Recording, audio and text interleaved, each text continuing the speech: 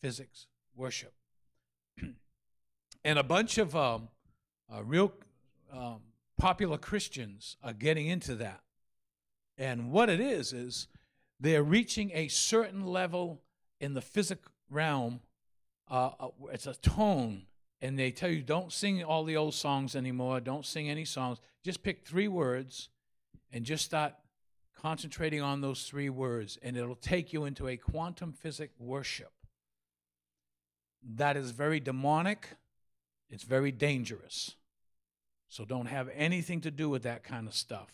Okay, if you start seeing that being circulated among a lot of the apostolic Reformation movement with Cindy Jacobs and all of that stuff, don't fall for that garbage. The apostolic Reformation, don't follow that stuff. It's a bunch of garbage.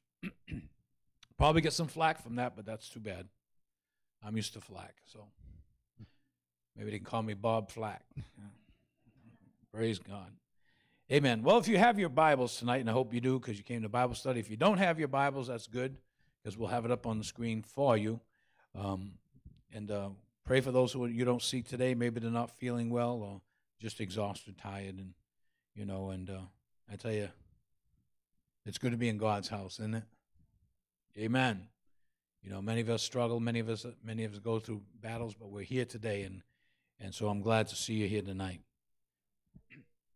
So we're going to be talking about Lesson 12 tonight on biblical hermeneutics, on how to interpret the Bible. We've been going through this series for a number of weeks now, and let me tell you, this stuff is very seldom taught. You don't see this in Bible studies too much anymore. You don't. In fact, you don't even see too much Bible study going on. You hear a lot of stories and a lot of things, but real good, solid Bible studies. I believe that we need to go back to the old paths. Amen. Jeremiah 16 says that. I believe 16 says that. Return to the old paths. Nothing wrong with the old paths. Amen. Praise God. Lesson 12 tonight is the ethnic division principle. What is the ethnic division principle of biblical interpretation? Well, the ethnic division principle is the principle by which the interpretation of any particular passage of Scripture is determined upon the consideration of God's appointed ethnic divisions. In other words, there's different ethnic divisions in the Bible. There's Jews and there's Gentiles, and we're going to be talking about that. You have a question? No, Lesson 12. Isn't it Lesson 12? Oh, it's Lesson 13? Okay, but in my book it's Lesson 12. But we'll, for the sake of argument, it's Lesson 13, if you have your book, okay? So, number 2, what are the key ethnic divisions that have primary influence on biblical interpretation? Well, first of all, if you look at throughout the Bible, you're going to see there's terms used in the Bible that refer to different groups of people. Okay? Number 1, you'll see that it's referenced as just plain people. You'll see that in Genesis 28:3. I'm just going to give you some here. They're probably in your book. 28:3, Joshua chapter 4, verse 24. And mine is the teacher's manual, so it may be a little bit different, but we're going to cover the same subjects. Number 2, you'll see how it's relevant to households. Joshua 7:14, you'll see that. If you see that in your book, just highlight that scripture to look it up later on. In fact, I'll read that for you because I have it right here. It says, "In the morning, therefore, you shall be brought according to your tribes, and it shall be that the tribe which the Lord takes shall come according to families, and the family which the Lord takes shall come by households, and the household which the Lord takes shall come man by man." So there's divisional, different groups of people. And you'll see where the scripture talks about families. Genesis 10:32, 1 Chronicles 16:28, Psalms 96:7, and Jeremiah 2:4. And I'm going to read Jeremiah 2:4 for you. It says, "Hear the word of the Lord, O house of Jacob, and all the families of the house of Israel." So it talks about a house or a family or a unit. And then, of course, it talks about tribes, and we see that in Joshua 11:23. I'll read that to you. So Joshua took the whole land according to all that the Lord had said to Moses, and Joshua gave it as an inheritance to Israel according to their divisions by their tribes. Then the land rested from war. So God has different ways of dealing with different people in the Bible. And that's why when you go to interpret a passage of Scripture, know the kind of ethnic background or household or people he was talking to. You know, a lot of times, and I hear this a lot too, you probably heard it many, many times. 2 Chronicles 7:14. If my people, which are called by my name, shall humble themselves, right? You heard that before, right? Okay, give me some feedback so I know you're still alive, okay? All right. So if you read that, he says, you shall what? Call upon me and I will heal your land, right? He says, if my what? People. Well, who's he talking about? Is he talking about the church? Okay, well, who's he talking to? Okay, but what's the specifics of that scripture? See, we're going to get into that because don't forget, there was a time when the kingdom of Israel was together as one, but then there was a time when the kingdom was split in two. So there's times when he's talking to Israel, which is the 10 tribes, and then he's talking to Judah, which is the 2 or 3 tribes that were with Judah. So you have to know which king was in power and who was talking to who, what prophet was talking where. Otherwise, if you don't know that, you'll get mixed up. How many ever get mixed up? Sometimes you say, oh, is it First Kings Chronicles is talking? It's all over the place, okay? If you like to know chronological order of the Bible, there's what's called, I think the guy's name is Reese.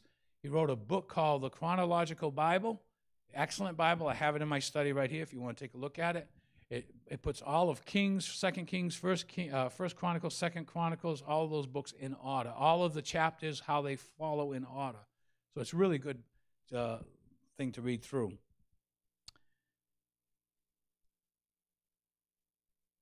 Also, different languages. Now, how many know that God can speak all different languages? God can speak Nigerian. He can speak Arabian. He can speak Palestinian. He can speak French. He can speak English. He can speak any language that's out there. And there are 3 groups of classes of people, and this is important for you to understand because it helps you to interpret the Bible correctly. I hear a lot of people quote scriptures, excuse me, but when they quote them, they're quoting them out of context. When you quote a scripture out of context, you can build any kind of biblical doctrine or teaching you want to. You can make it say anything you want it to say. And a lot of people do that. They take scripture and they make it say anything they want to say. But you have to remember that at times, God's speaking to a specific people at a specific time. And we can learn from those things, like the Bible says. They are there for our learning, for our admonition, for our example. Yes, we can learn from those things, but we can't take away from the original letter when it was written and to whom it was written to. And so these 3 groups of people, you're going to find them in 1 Corinthians 10:32. And I'm going to ask if our great person that's running the video for all this time has done such a great job. And I appreciate you, brother Jesse, for doing that. You do a great job every Wednesday night. Look at this scripture here. It says, give, now Paul is talking here, and he says, give none offense, neither to the Jews, okay, nor to the Gentiles, nor to the church of God. Why were they called Jews?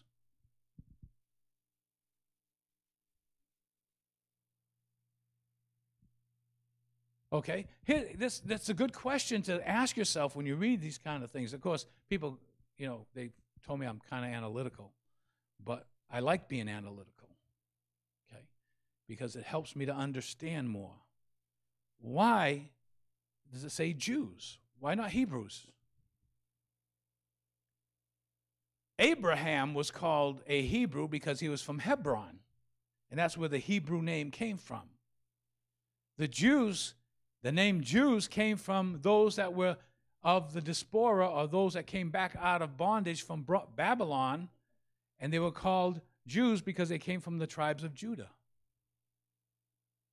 Now, see, if you don't know that, you get them all mixed up. Okay, so you have neither offense to the Jews nor to the Gentiles, and we all know who they are. That's us, right? You're a Gentile, right? Okay, I want to make sure. I didn't hear you, so. Okay, and then not to the church of God. So you see three entities there. You see the Jews, you see the Gentiles, and the church of God. So when they tell you that it doesn't make any difference, it does. I'm going to give you an example. When you're trying to understand biblical eschatology, anybody know what eschatology is? Huh? Biblical eschatology is a study of the last days, things in the last times, during the end times. Okay. If you read Matthew 24, okay, when Jesus is talking and he says, when you see these things happen, flee to Judea. So, does that mean that everybody in the church that's there that sees these things happening has to get on a plane and go to Israel and flee to Judea? Why not? It's in the Bible. No, but it's in the Bible. We should believe everything in the Bible, right? It's in the Bible. Well, yeah, it's in the Bible, but it's for a specific people at a specific time. So when you interpret that scripture in Matthew 24 about fleeing to Judea, you have to ask the question, what is the time element he's talking about? And if he's talking about the time of the tribulation, and here's where people get off, okay, and they say, well, that's for us, and that proves the church is here during the tribulation period, okay? And I tell them, well, that's a misinterpretation. You're putting meaning into the scripture because it's not meant for the Christian. He's not talking to the Christian. He's talking to the Jews. And he's telling them to flee to Judea when you see this time. Why? Because it's the time of Jacob's trouble. It's the time of the tribulation period. All of that you have to take into account and into an effect when you're reading that scripture. Because the church is no longer here. So again, what can we learn from that? Well, we can learn one thing, that if you're not right with God and you stay behind, then you better, flee somewhere.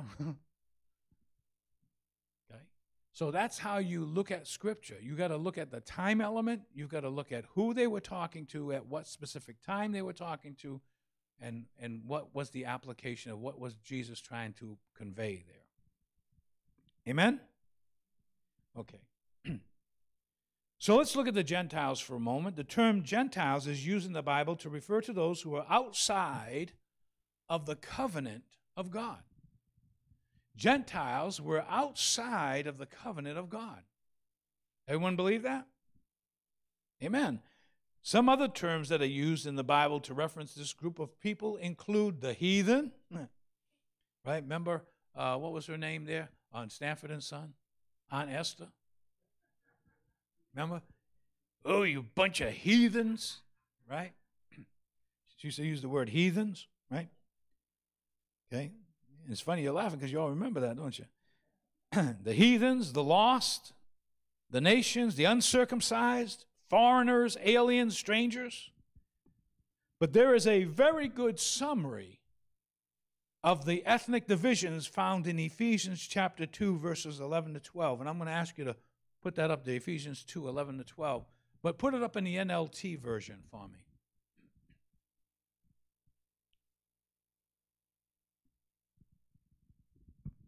It says, don't forget that you Gentiles used to be outsiders. You ever feel like an outsider? before you felt like an outsider for whatever reason, you were an outsider because you were outside of the providence and the covenants of God and the promises. He says, you were called uncircumcised heathens. Now, let me ask you this. In today's society, in today's church that is around, if you call people uncircumcised heathens, how many people you think would be in your church? Come on, somebody. Okay? But this is what God's telling Paul to write to the Ephesian church. He says, don't forget that you Gentiles used to be outsiders. You were called uncircumcised heathens by the Jews. Now you know the Jews were what? Those that were from Judea, who were proud of their circumcision, even though it affected only their bodies and not their hearts. Verse 12. Now watch this. In those days, what days was that? Huh? What days? Pastor Tom, you said something, what? Right, in the days that they were living, alienated from God, circumcised heathens, right? In those days, you were living apart from Christ. You were excluded, say the word excluded, not included, excluded from citizenship among the people of Israel, and you did not know the covenant promises God made to them. You lived in this world without God and without hope.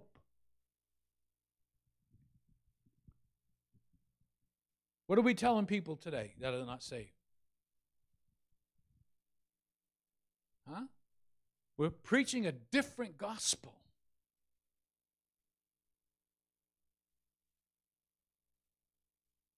But they are without hope. You have to first show them their condition so that they can see their condition and repent.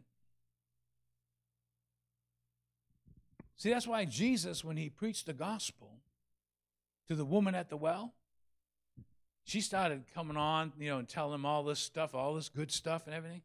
And he said, go call your husband. Now, wait a minute. Jesus is getting a little too pushy and a little too personal there. Is he? No. Why? Because he wanted her to see something. And he said, go get your husband. She said, I don't have a husband. And he said, that you have spoken correctly, because the last 5 you had were not your husband, and the one you're living with is not your husband. And she says, I perceive that you are a prophet. And then she does the thing that many of us do when the limelight is thrown upon us. She said, you say that we worship in this mountain. Change the subject completely. Why? Because of conviction. There's no conviction in preaching today. There's no conviction because we don't tell people their condition. We need to tell them their condition so that they can realize that they need a Savior. See, the Bible says the law is perfect, converting the soul. How come we don't preach the law? We all preaching grace, grace, grace, grace, grace, grace, grace, grace, grace, grace, grace. How come we're not preaching the law? Because the law is a schoolmaster, the Bible says, that leads to Christ. What's the law? Thou shalt not commit adultery, thou shalt not lie, thou shalt not steal. Because when you preach the law, it brings conviction. It does the job it's supposed to do, because you're showing people where their condition is. So this is what I'm talking about. Ethnic divisions. People in the world that are outside the covenants of God, outside Christ, the Bible says they're without God. So please stop talking to believers. When you're with believers, stop talking like unbelievers are saved. They're not saved. They don't have God. I don't care if they go to church 7 days a week. They can go to church all the time that they want to. But if they're not born again, if they don't have the Spirit of Christ living in them, They are not a Christian. They're heathens. They're separated from God. They're outside the covenant relationships and promises of God. They're without God and without hope. And you got to tell them that. You got to tell them they're without hope. Hallelujah. Yes.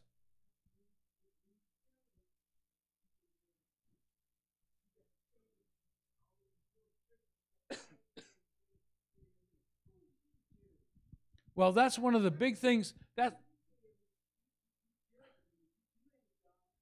Right. That's one of the big things today. Who are you to judge? You say, I have every right to judge according to Scripture.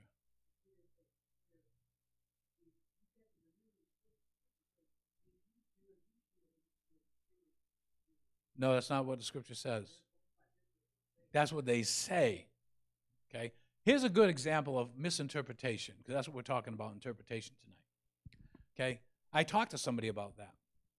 Because they said, judge not, lest you be judged. I think it's Matthew chapter 6 or 7, around there somewhere. Okay? But read the context of that scripture. What's the context of that? What I say to the person that says that, don't judge lest you be judged, I'll say, okay, what's the context of that scripture?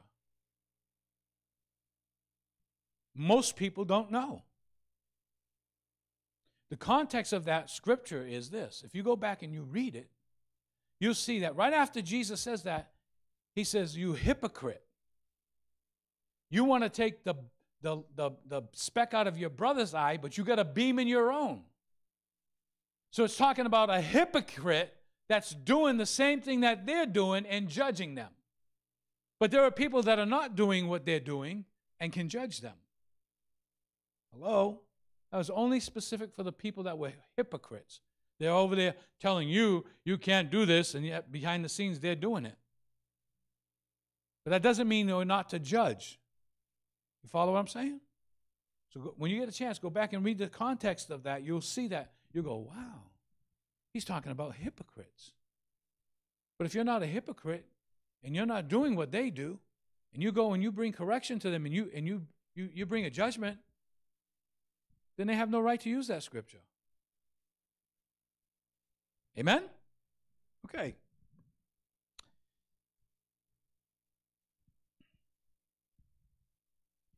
When you look at the whole plan of God, Cain was the actual progenitor of the initial Gentile community.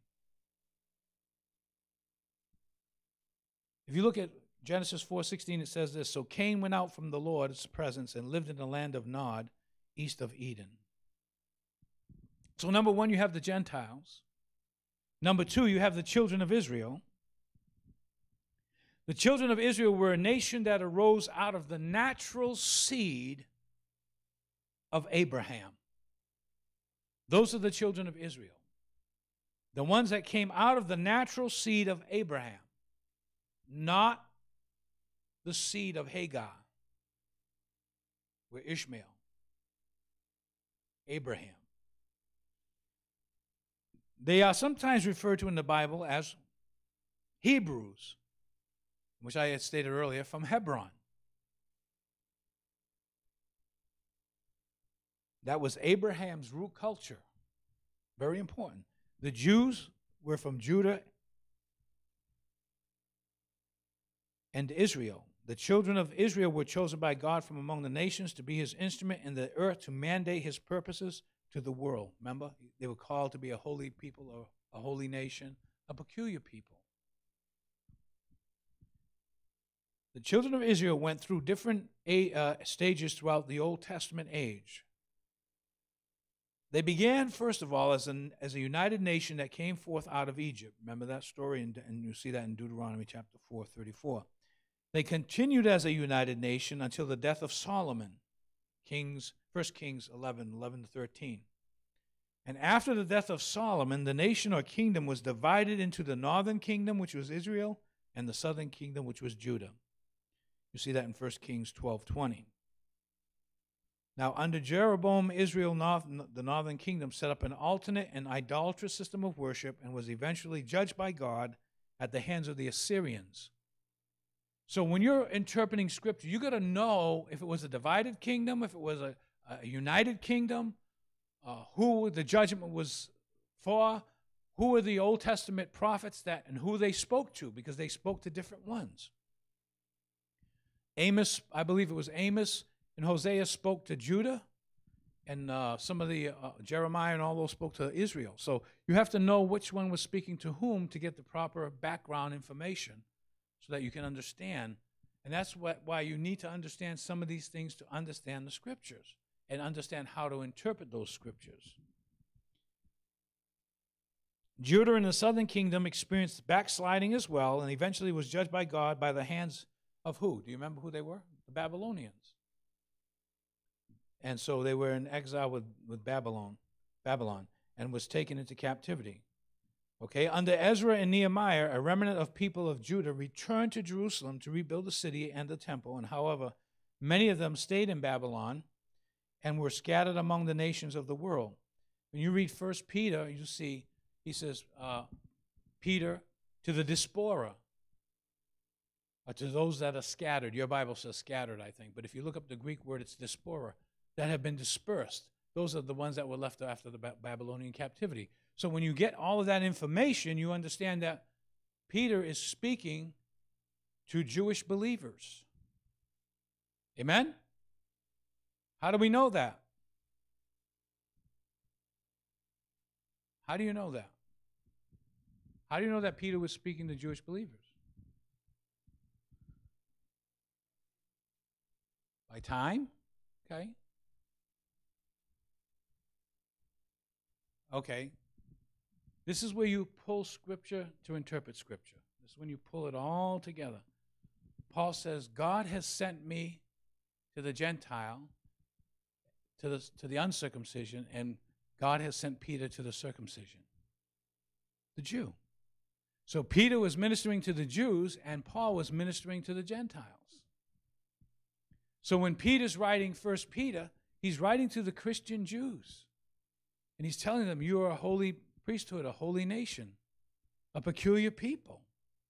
When you understand it in the Jewish context there, what he's saying is, now you Jews that have become Christians, okay, now Christians and the body of Christ will be a holy priesthood, a holy nation. But that's what God originally asked you to be, but now through Jesus Christ, because you failed that, through Jesus Christ, you are going to be able to fulfill that.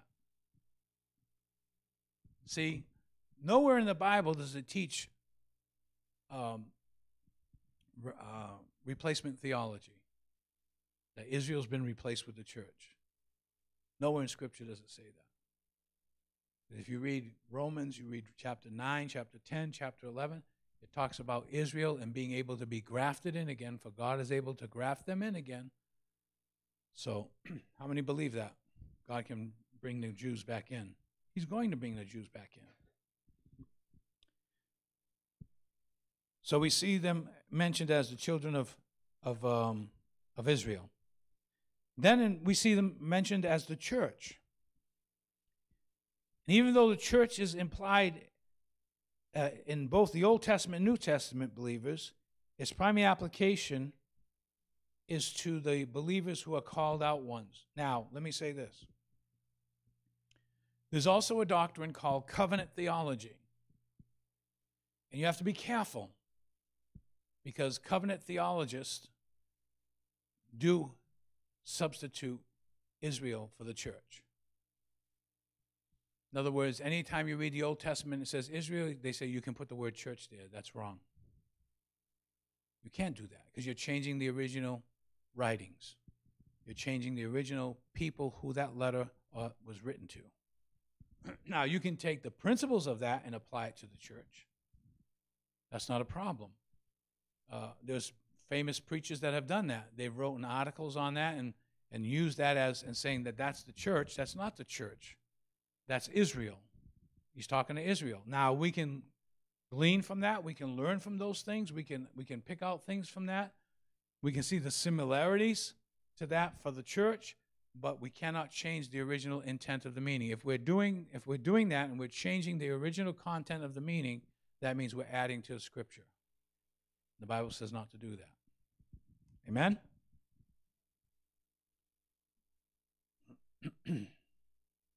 So both believing Jews and Gentiles together, we make up the church, which is God's chosen people, which is God's holy nation, which is a priesthood and peculiar people.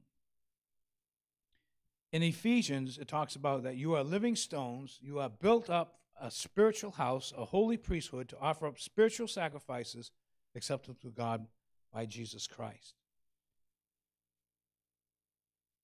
Both Israel and the church were chosen by God to be instruments and channels of his blessing to the rest of the world. Now, natural Israel failed to do that. But remember this, always remember this. The early church that first started when Jesus walked on the earth were all Jews. Right? What did Jesus say to that one that came to him? He says, I came to the Jews first. Okay?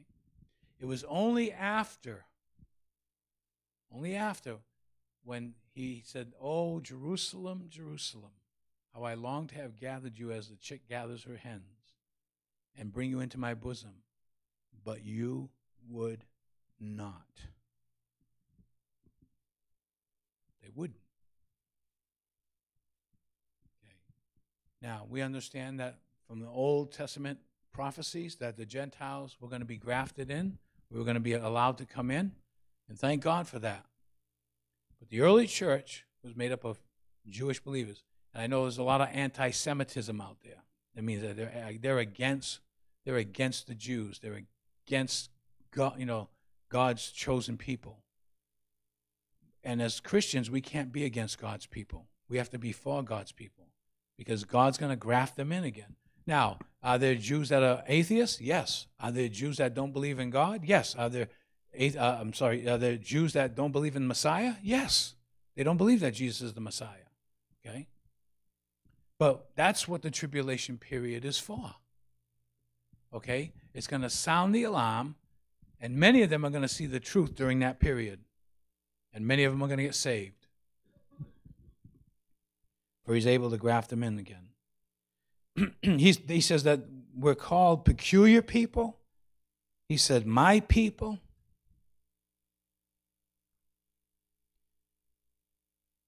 And he said, they're also called the children of God. Now let me ask you this question. Is everybody in the world children of God?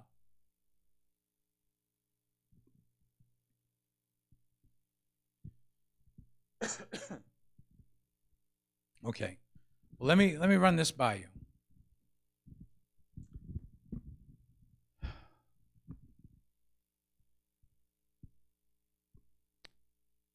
God is their creator in that aspect. But you cannot come into a son-father relationship without covenant. And if you look at covenant, you say, well, covenant's no longer. No. If you look at a covenant, the New Testament is a covenant. And what's the covenant of the New Testament? Jesus Christ came. He was the Son of God. He gave his life a ransom for many. He died on that cross, shed his blood, was raised from the dead, and he made a covenant. Now, the covenant we kind of say today is the sinner's prayer. But I think that lacks a lot of the stuff. Remember I talked to you about the sacrifice cut in half and two would walk in between them? And make a covenant. You cannot make a covenant where there's no death. Understand that. There had to be a slaying of an animal. There had to be, the cutting in half of that animal, and the blood had to be shed, and you had to walk in between them. And as you walked in between them, you made a covenant promise. Okay? So we have Jesus who makes a covenant. God makes a covenant with the people on the earth. He said, okay, I'm going to send my son. He's going to have to die, but so will you. See, there's a lot of people think they're saved. They're not saved because they never made a covenant agreement with God. They just said a prayer. And you can tell there's no desire for God, no desire for his word, no desire for any of that. A Christian is one who makes a covenant agreement with God. Like I said, both parties have to bring the sacrifice. We don't have to bring a sacrifice of animals anymore. But there has to be a death in the covenant. So we have Jesus, we have his death, right? But then we have in Romans chapter 6, verse 6 says, knowing this, that our old man was crucified with him. So when you come to Jesus Christ and you accept Jesus Christ as your personal Lord and Savior, you're making a covenant to live a dead life. A changed life. That's what it means to be born again. That's what it means to enter into a covenant relationship with God. It's not about going to church. It's not about reading your Bible. It's not about prayer. All those things are important. But it's about making that covenant agreement, coming into covenant agreement with God and saying, okay, God, I make this covenant agreement with you. I choose Jesus Christ, and by choosing Jesus Christ, I am going to live a crucified life. I am not going to let my old man rule me and reign on me. I'm going to walk into this new covenant with you, and I'm going to come into agreement with you. The Bible says, how can two agree if they don't walk together in agreement? Now, that's in the book of Amos, right? Can two walk together except they be in agreement? Do you know that Scripture's not talking about two people? If you read the context, it's talking about God and a person. How can you walk in agreement with God if you're not, walk in covenant with God if you're not in agreement with him? You can't. So there's going to be a lot of surprised people when the rapture comes and they're left behind because they're not walking in that covenant agreement. They're not living a crucified life. That's what it means to be a Christian. It's not about how many badges you have from Sunday school, or you're on the worship team, or you're even preaching. It has nothing to do with that. It has everything to do with living the crucified life. Dying daily. Putting the flesh to death every single day. The desires of the flesh every single day. Putting it to death. Living that crucified life so that you can honor God with your life. He says your body's not your own. You've been bought with the precious blood of Jesus Christ. Therefore, glorify God in your body. How do you glorify God? By keeping the covenant you made with him. Let me ask you a question. How many of you would really like God to break his covenant with you? No. How about if God wasn't faithful to you? But in order to have a covenant, you've got to have two in agreement. Unless two can agree, how can they walk? How can you walk in agreement? How can you walk together? You can't. That's why, like the Bible talks about, don't be unequally yoked together with an unbeliever. But what does light have to do with darkness? You can't. It's contrary to. So all of these things that are written in the Scriptures, to learn how to interpret the Scriptures and not wrestle the Scriptures to the point where you make it say what you want it to say so you can do what you want to do. The Bible's very clear about covenant relationship. And of course, there's got to be a shedding of blood. And thank God we don't have to bring the blood of animals and goats, and the blood of goats shall not take away sin, the Bible says. So we don't do that part. God already did that by sending his son. And he shed his blood. He gave his life to make that covenant on his part sure. Now, what about your part? See, and that's what a covenant is. And that's why when we're interpreting the Bible, we've got to remember what the Bible says.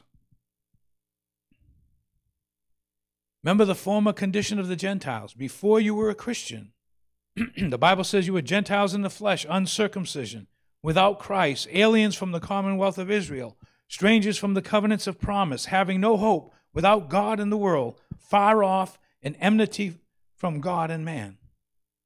Now, here's the present condition of the Gentiles. But now, in Christ Jesus, we're made nigh by the blood of Christ. We're at peace with God and man, made one with the Jew. Middle wall of partition was broken down.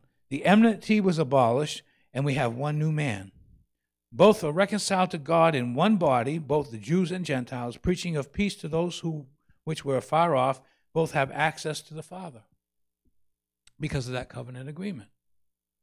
But again, you have to know the covenant. If you don't know the covenant, how do you know? You know, we've grown up in church, right? We've been in church for years and years and years, right? And what do we hear? Come just as you are. God loves you just as you are. Well, if he loves us just the way we are, why do we have to change? Right? And that's the thinking of a lot of people in churches today. They say, well, if God loves me just the way I am, then I don't have to change. I can just come to church and I can love God and I don't have to change. It's almost like a misnomer. It's like, no. God loves you and the value that he places on you as a human being. But he doesn't like what you do. In fact, he hates what you do. I asked one time people, does God hate people? Yes, he does. Read it. It's in the Word.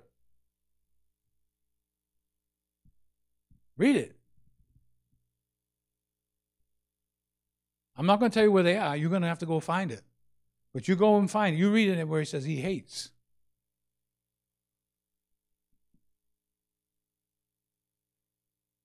He doesn't throw sin into hell. Sinner.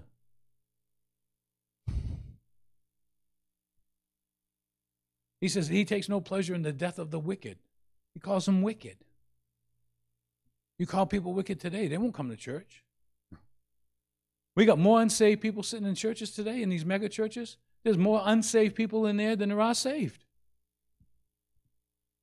Just because people gather together in a building doesn't make them the body of Christ. It makes them a club.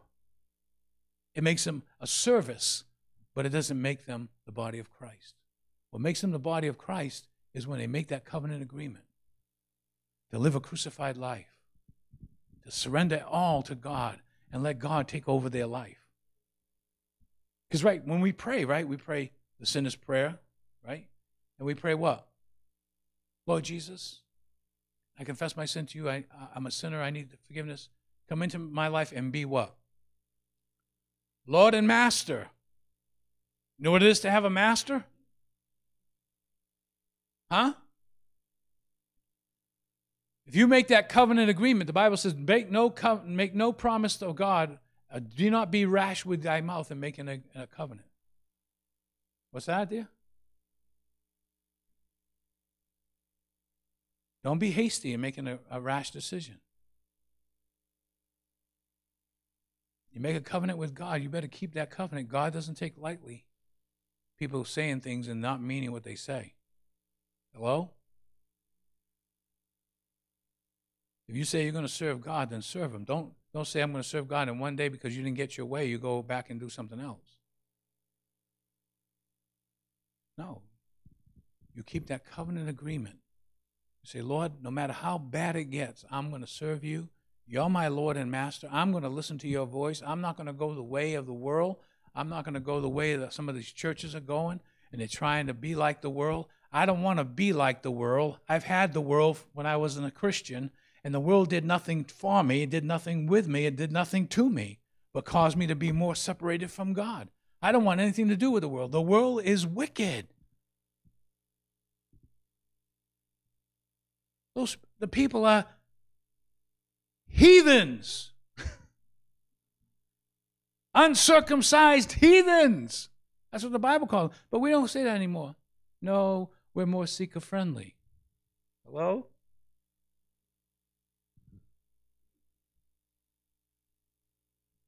We'd rather be seeker-friendly than God-honoring. We would rather tone down the message and tell people where they really are with God. Yes, Sam.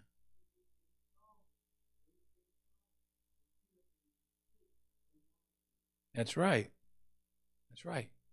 Because part of the covenant agreement is if any man sin, we have an advocate with the Father. If we confess our sin, he's faithful and just to forgive us and to what?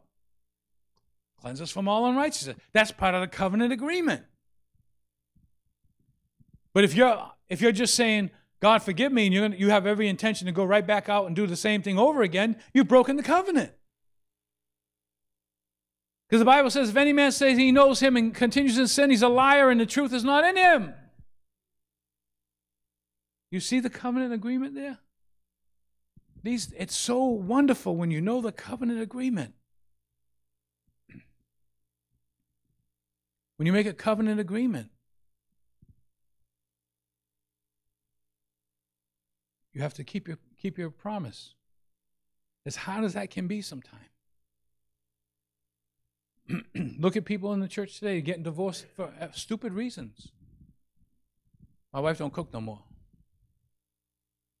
Why, you got 2 broken legs? Hello?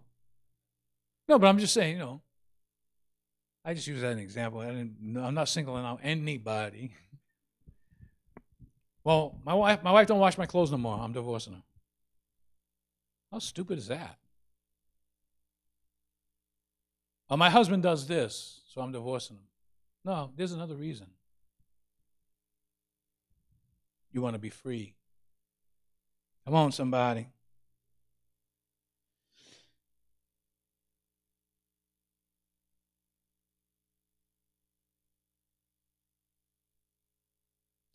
Let's look at what Paul said about the relationship between Jews and Gentiles in the church. Romans 11, starting with verse 15 to 24.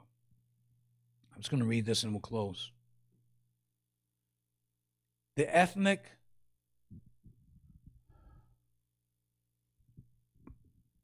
principle of interpreting the Bible is very important. Let's read it. It says, if the casting away of them, who's them? Who's them? Come on, somebody talk to me. Who's them?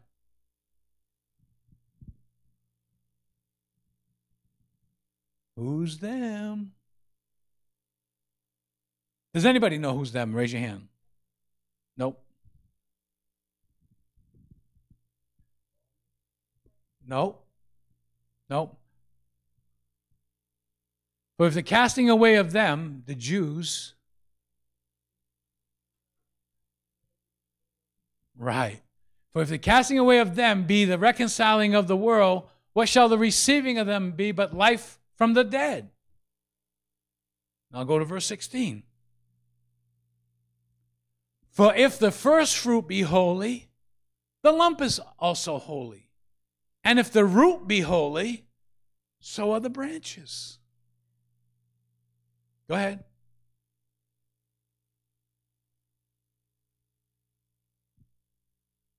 And if some of the branches be broken off, and thou being a wild olive tree, that's us, we're grafted in among them. Thank you, Jesus. That's us. We were grafted in among them. With them partakest of the root and the fatness of the olive tree. Next verse, please. Boast not against the branches. But if thou boast, thou bearest not the root, but the root thee. You wouldn't be here if it wasn't for the root. And don't say you're the root, because you're not the root. You're only the fruit.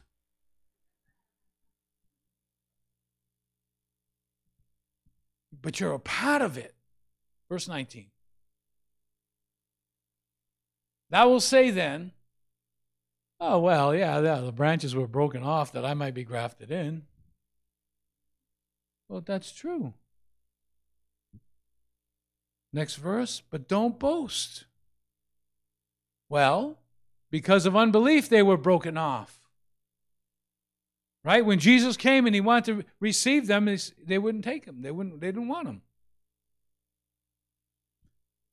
And thou standest by faith. Be not high-minded. Don't get so proud and arrogant. But what? But fear. Fear what? Next verse. For if God spared not the natural branches, take heed lest he also spare not thee. He's talking to Christians. And he's telling them, listen, don't boast about the root. If the root was cut off, have fear. For God spared not the natural branches. Take heed lest he also not spare you.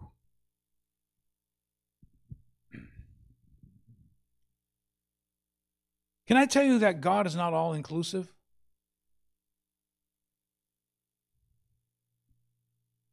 I was listening to a little video clip today of Carlton Pearson. I don't know if you know who Carlton Pearson was, but during the 70s, 80s, and 90s, and 2000s, he was a great, great preacher. Went to OIU, graduated from OIU, has been the confidant of presidents, been in the White House, preacher, had his church of 5,000, I believe, out in California. I believe it was, or somewhere, Texas, California, I don't remember. And then one day he said he had a revelation from God that there's no hell. Nobody goes to hell. That's universalism. Everybody's going to get saved. Because he can't understand how the Bible can show God as a loving father and allow his children to be in hell. So he believes that there is no hell. He lost everything, but he still preaches that message today. Yes.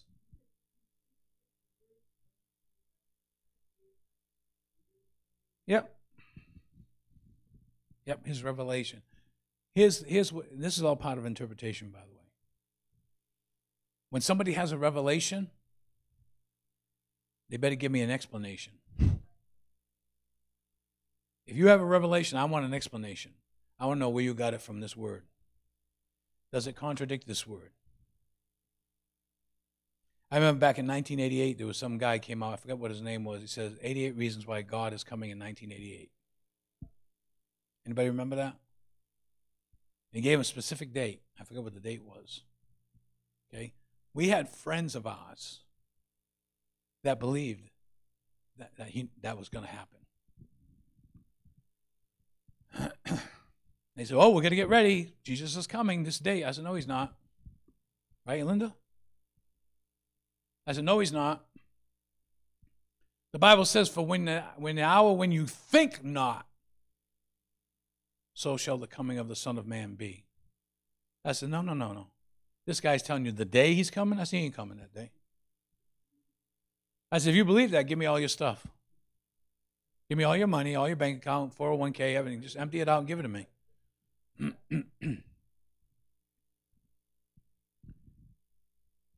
You know what? We're all still here. Jesus said, no man knows the day or the hour. See, that's why when you have anyone gives you a revelation, quote unquote, make sure it lines up with the Bible. I've had people say things to me, and I just let it slide off the back of my neck. I just say, quack. Oh, you're going to be like the Apostle Paul. I don't want to be like the Apostle Paul. Imagine what he went through. You want me to go through what the Apostle Paul went through? Forget it, man. I got enough problem going, following Jesus and going through what he went through. Hello? That's right, it's hard. Christianity isn't easy.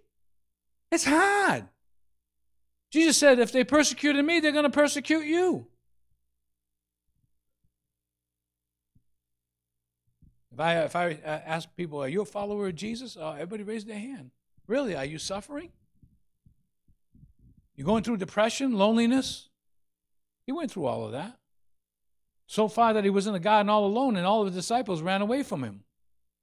When the rubber hit the road and they had to give up their life, Except for Peter, of course, Peter took out a sword and cut the guy's ear off. We got to have sword control. Yeah, Jesus should have just been an advocate for sword control. God help us. Okay, let's continue reading to verse 24. Behold, therefore, the goodness and the severity of God on them which fell severity, but toward thee goodness. Say if. What's that word if mean? Condition. If you continue in his goodness, otherwise thou also shall be what? So, see, some people say, well, you're a Christian, you don't have to do nothing. Really? Don't have to do nothing? This tells me you have to do something. But toward thee goodness. If you continue in his goodness, otherwise you also shall be cut off. I tell you, we have a lazy Christianity today. We have no discipleship. We have no discipline today. First thing, people, they hear a preacher, especially a biblical preacher, someone that's preaching the word, and they get conviction. Well, the pastor don't love me. I ain't going to that church. Pastor didn't say hello to me Sunday morning. The pastor didn't shake my hand. Come on. People have left churches for that reason. Or if I gave them instruction in something, please don't do that in the sanctuary. I'm not going to church no more. Oh, you know what? Fine. You know what that tells me? You can't take instruction or correction. See, this is God's house. It's not your house, not my house. This is God's house. Let me tell you, how would you like it if you just spent all day cleaning your house and I went over to your house, I was in my pajamas, I came in and threw my shoes off, sat down in a chair and ate peanuts and threw shells all over the floor? You'd be like, who do you think you are? What are you doing? I just walk in there, go into your fridge, get anything I want, call up, order all kinds of food and just tell them to charge it to you. What would you think? You say, man, what are you doing? Thank you.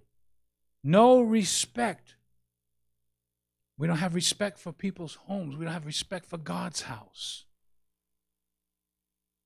We come in here, we talk about basketball, we talk about football, we talk about food, everything else. It's like, you come into God's house. You should be preparing your heart. You can fellowship afterwards. You can talk to people afterwards. But prepare your heart. You're going to meet God. God's going to show up. Do you understand what I'm saying? Anybody get what I'm saying? I mean, God is going to be here. His presence is Him. I'm not seeking some kind of woo-hoo, woo-hoo. I'm not trying to seek that. If I'm just seeking woo-hoo, woo-hoo, ha-ha, I'm not seeking a person, I'm seeking an experience.